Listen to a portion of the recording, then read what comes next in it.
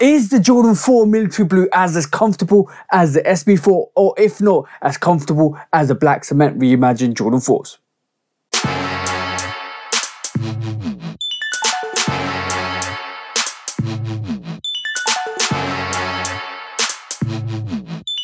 Welcome back to the channel, guys. Hope you're having a great time out there. Hope you're all looking after yourselves. Today we're looking at the comfortability of the military blue Jordan 4, because we know the actual shape is actually schooled over or tooled over from the SB4s. So we are going to look at if this is as comfortable as the SB4, or if it's not, if it's as comfortable as the actual black cement or bread Jordan 4 reimagined. But before we look at that, please do like, follow, subscribe, come and chat to me. Let's have a conversation. Let's break it down like we always do. And please do check out the Shoe Dog podcast with me and the bro 808 Kicks ATO, where we talk about sneaker drama, sneaker news, sneaker bad behavior, because we always take that to sneaker court of public opinion. And also, please do keep doing amazing things that you keep doing to actually keep progressing, to actually keep excelling, and to actually keep making sure you hit your goals and your targets for 2024. But today, let's have a look at how comfortable these Jordan 4 military blues are in comparison to the SB4 and the black cement reimagined Jordan 4. So guys, to actually test the actual military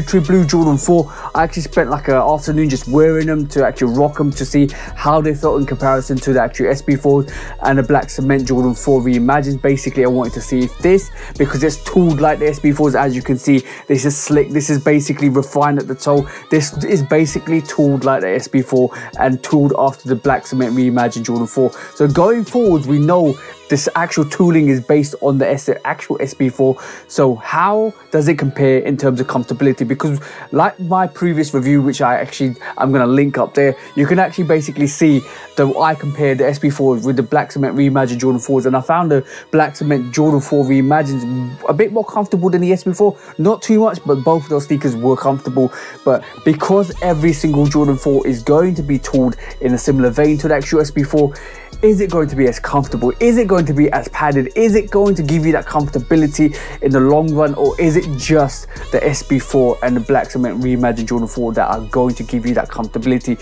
And now we're going to put that to the test, because I know that's a mouthful for me to say, but now we're going to put that to the test, because is this as comfortable? And I'm going to say no, but yes, but no. That's basically what I'm going to tell you guys, because there's a lot of factors to this. This is better than the actual regular Jordan 4, and why I say that is because of the actual padding in the inside. This feels like the inside actual inner lining is more padded than the regular Jordan 4, and as soon as you put this sneaker on your feet, you can feel that the tongue's not as padded as the SB4s, but basically you can feel the inner lining cushion, which is thicker, and that's what actually makes it a bit more comfortable than the Jordan 4 or regular Jordan 4. But in terms of just wearing it about, I can actually tell you that you will feel a slight stiffness in the actual midsole, which needs to be broken in. And I feel like as soon as you break this sneaker in, it's going to be way more comfortable. And that's what I get with this sneaker, because I wore it for one afternoon. I walked that, like, basically spent like the whole afternoon wearing these sneakers, going shopping and all of that stuff, and doing some like B-roll and just taking some pictures. As you can see, I've done some on-feet walking pictures and videos as well, and I'm going to actually link them to this so you can see. But guys, this is a good sneaker, very good sneaker, more comfortable than the actual regular Jordan 4, but it does still have those little tweaks. It does touch your pinky. I felt it both sides of my pinky. Eventually, nearer the time I was actually going to take them off, but it wasn't a big deal. It wasn't like a big deal. It was almost like living with a slight touch, and it was still fine, still fine. Loose laces do it well, and I found that with sneakers, when you loose lace them, they don't actually grip onto your actual feet as much as a really tight sneaker would, and basically that gives you more of that flexibility. I do feel in the long run this will be super comfortable, and when you wear it, it'll be super comfortable, but it doesn't give you that comfortability off the bat just like the SB4 does or the black cement reimagined Jordan 4 does, because those are super comfortable as soon as you wear them. And that's one thing that actually takes it down a notch in terms of the comfortability factor. I do feel it's a great sneaker to have in your rotation. It's a beautiful colorway. The thickness of the inner lining does a lot to it as well. It just isn't as comfortable, but I tell you what, the actual sneaker held up quite well in terms of the wearability on that sneaker, because on this you only got like a bit of a crease right on the toe there as well, and even on the left hand side you got nothing. You pretty much got no creases on this. maybe I would say right at the corner there, but it's literally really hard to tell how this sneaker is creased. It lives up really well. The leather feels great as well in terms of it just doesn't want to crease as much as like you would normally. Maybe it's because I actually loose lace this, which is a bit more of a beneficial factor if you want to like avoid that creasing on the sneaker. But it lived up really well. It lived up really well. The comfortability, I was walking around in it for a good couple of hours, maybe did like 10k steps on it.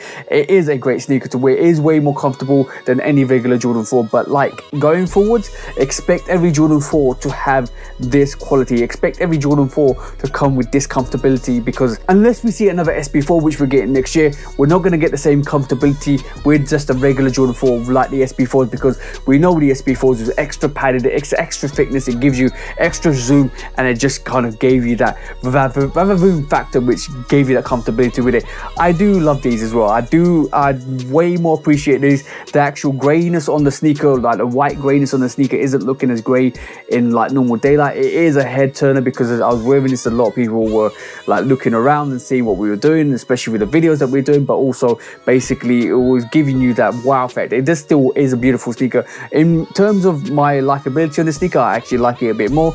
It's way more comfortable, like I said, than just any regular Jordan 4 predating the SB4. It's a good thing, because going forward, it means every Jordan 4 will have that comfortability factor, a semi better comfortability factor than any regular Jordan 4, because I wasn't getting the same issue with the pinky toe rubbing or like I do with a normal Jordan 4, because basically it felt like I had more room in the inside of the toe, which meant even though the pinky toe was touching, it was not constantly rubbing against the actual inner lining or inside of the sneaker, which a lot of people feel like with the Jordan 4, and this is why it hurts a lot of people. But a great sneaker, a beautiful sneaker, and the comfortability is up there. It's not as good as, like I said, the SB4s or the actual black cement Jordan 4s reimagines, but it's still giving you more of a comfortable feel than the actual regular Jordan 4, which is great, because when you get colorways like this, guys, it is beautiful to put on your feet, to rock, and just to constantly wear, because that is a beautiful sneaker.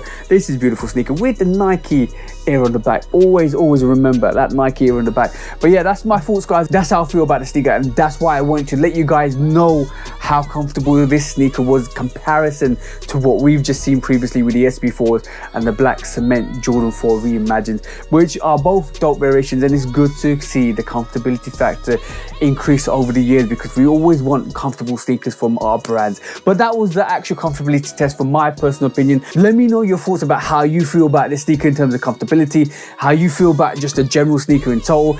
Is the Jordan 4 military blue as comfortable as the actual black cement Jordan 4s? Because everybody's feet's different. Let me know your thoughts, let me know your opinions, and let's have that discussion. But for me, TJ, I love Kate Customs. Hope you have an amazing week, amazing month, and an amazing year. And I hope you guys always cop the sneakers you like, because you all deserve to get the sneakers you want. For me, TJ, I love Kate Customs. Peace out for now, guys, and peace.